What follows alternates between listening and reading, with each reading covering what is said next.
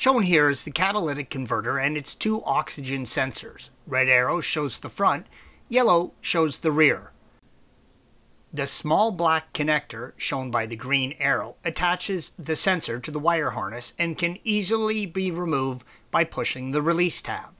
I have often found that the new O2 sensors come with the correct plug, but sometimes the cable is way too long.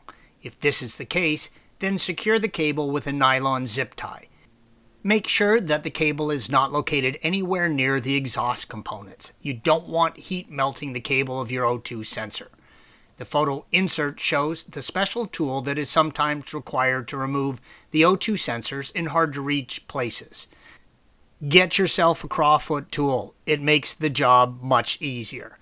Installation is the reverse of removal. Thanks for watching. Be sure to subscribe to our channel and check out another video in this series.